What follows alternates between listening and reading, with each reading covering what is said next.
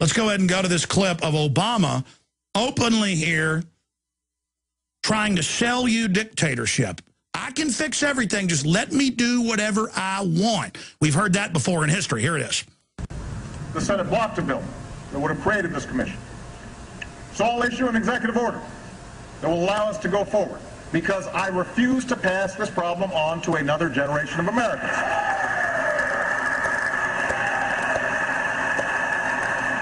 I know some here wish that I could just bypass Congress and change the law myself.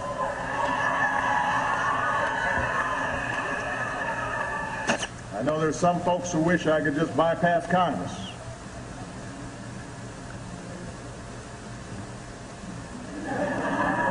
Super creepy. I can. Now, I know some people want me to bypass Congress and change the laws on my own. Believe me. And cheering for tyranny. Yes, yes, we're idiots. We really think you're good. You remember the very same bankers Bush was.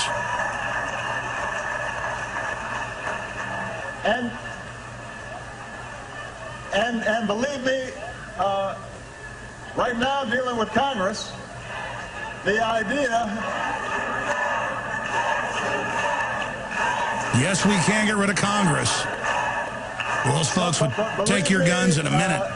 Believe me, the idea of doing things on my own is very tempting.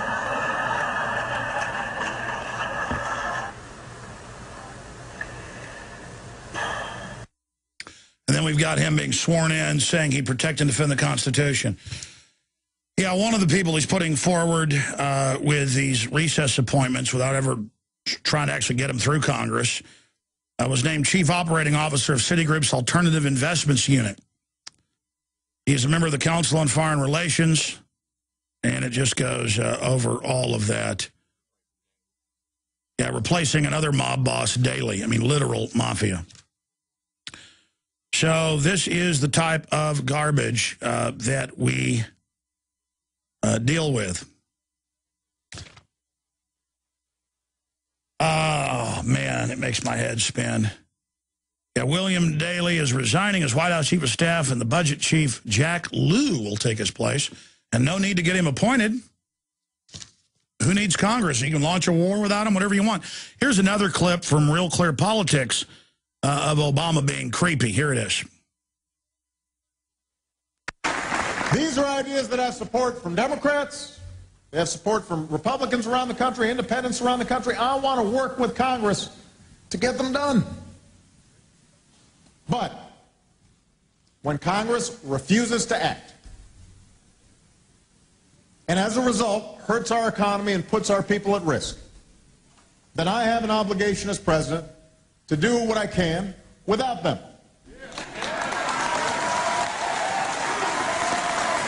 Hit pause for a minute. See, this is more recent. Just a few weeks ago or like a week ago. This is what's happening. See, first, the last 3 years is it'd be great to not have Congress, but unfortunately, I got to follow the law. And then a few months later, maybe it would be good if they weren't there. Maybe I will do what I want. And now, years later, yep, I'm doing what I can. Launching war, shutting down power plants. And they're just like, yay, destroy the country faster. This new Lew guy's involved in all these energy companies and payoffs. And, I mean, it's just mind-blowing. Let's go back to the rest of the clip. I've got an obligation to act on behalf of the American people. The foreign and I'm bankers? not going to stand by while a minority in the Senate puts party ideology ahead of the people that we were elected to serve. Oh, you're not going to stand by. Not at this make-or-break moment for middle-class Americans. We're not going to let that happen. No, he's going to help you. Oh, he cares so much about you. That's enough. Thank you. He goes on and on. Yeah, this is the guy when Congress wouldn't give approval for the Libya situation. He just said, well, I get my authority from the UN. I mean, there's no reason to even have a Congress. And I'm not saying they're going to save us either. They're a bunch of crooks that need to be impeached. And again, it's out of this extreme criminality, this extreme arrogance towards the rule of law, Constitution, checks and balances, our protections, common sense, what makes America, America, that they sit there. It's like a bunch of body snatchers pointing at Ron Paul like he's the guy that's the weirdo. When really, I mean, if you study the Constitution Bill of Rights, Ron Paul is just following the Constitution. But it's so alien today because we've gone so far down this rat hole.